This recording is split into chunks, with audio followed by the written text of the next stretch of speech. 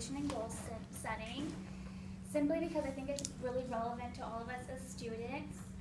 I don't know if you guys know this, but actually 50% of college students graduate within 6 years.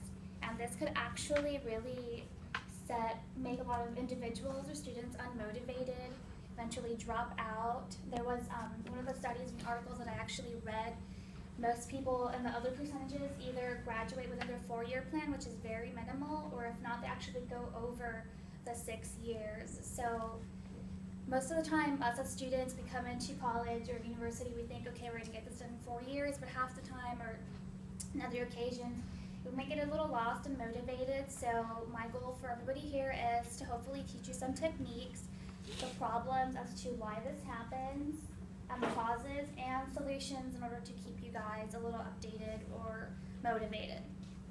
And this is very relevant to me because I myself have been a crisis counselor for about 1.5 years. I've done a lot of research in regards to motivation, and I help assist people that are unmotivated or need help trying to put things together in their lives. So now, so one of my first main points is actually why this happens and why this is a problem. Most of the time as students and just in general, people can be unmotivated because they have low self-esteem. And self-esteem can mean a lot of different things, but for the most part, it means to embrace yourself and your flaws and everything that is possible. So, and that means that in order to be motivated, you really have to change your appraisal, the way you look at things. So just take in the good things about you and try to think about things positively. And my second concern for that in regards to the problem with self-esteem is being a destructive thinker. Do not think about the negative things, thinking that you can't do this, that you can't, do things in life. Don't put limitations on yourself. And now the causes of this could be, like I said, self-esteem and disposition. So now, the other cause as to why people could become unmotivated is having really bad or not setting appropriate goal settings.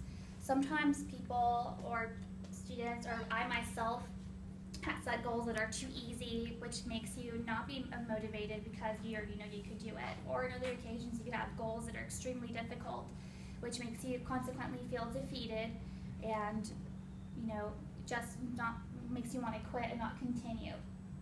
So the key is to have goals that are easy enough to complete, but also challenging enough for once you reach that hump, you realize that you actually did it, you feel proud and more successful and have more self-esteem.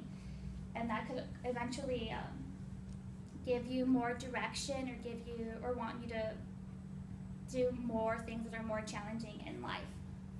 So now that we know that self-esteem and inappropriate goal setting could be a problem and a cause for lack of motivation, I'm going to show you some applications in order to manipulate yourself or others or whoever you may need assistance with to do things that you want to do in life.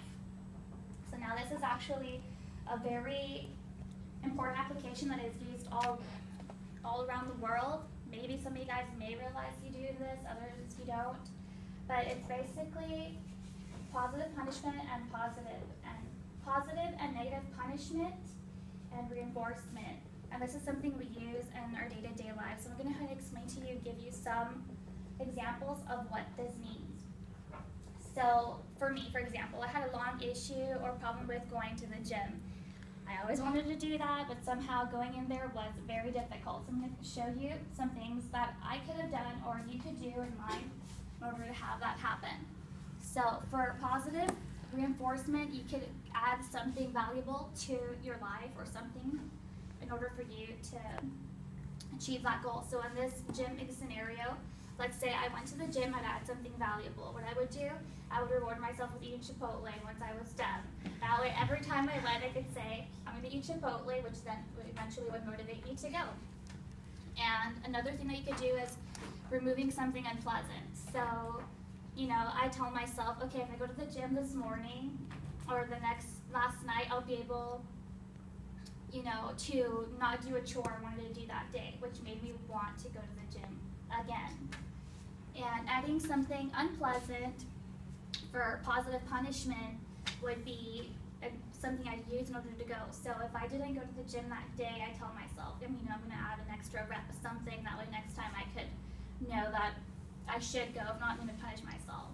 That's something else. Another take into making yourself, manipulating yourself to do that. And if I really didn't go, I would totally punish myself and say, yep, I'm not going to have coffee that day. I'm totally going to feel really, really bad, which the next day would make me want to go again. So punishing yourself in a positive, negative way, adding positive reinforcements in order to sort of motivate yourself to do what you want to do in life or in that goal. This could be applied for very simple subjects like that or something a lot more complicated. And I've also applied this or helped my friends do this in regards to studying or other things like that, so I think that's very relevant to all of us. And so just to wrap things up, what I've gone over is why this is a problem, why this is caused, how motivation could be lacking, and some things or applications that you can use for whatever you want to choose in life in order to remain a little more motivated. And so just the last moment or last thing I'd note is to become a constructive thinker and just remember, to say that you can do things. So don't rely on your limitations.